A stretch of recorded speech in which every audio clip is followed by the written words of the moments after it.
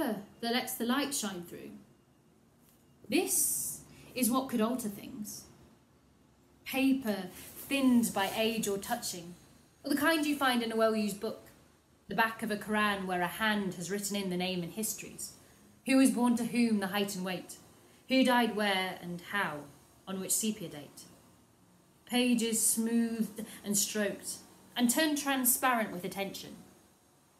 If buildings were paper, I might feel their drift, see how easily they fall away on a sigh, a shift in the direction of the wind.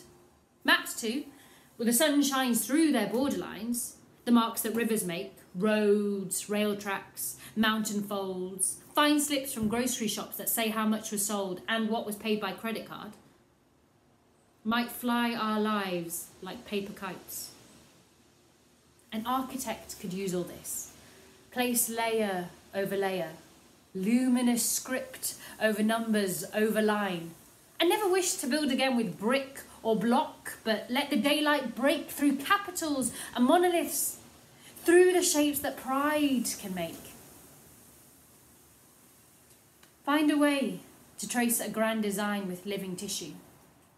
Raise a structure never meant to last, or paper smoothed and stroked and thinned to be transparent, turned into your skin. Tissue by Imtiaz Dharker.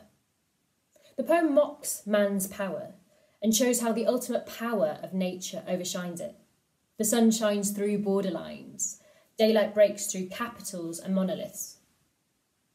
In the piece we see the poet use free verse and techniques such as enjambment, which gives it a real feeling of lack of control, which could reflect the lack of control of humans.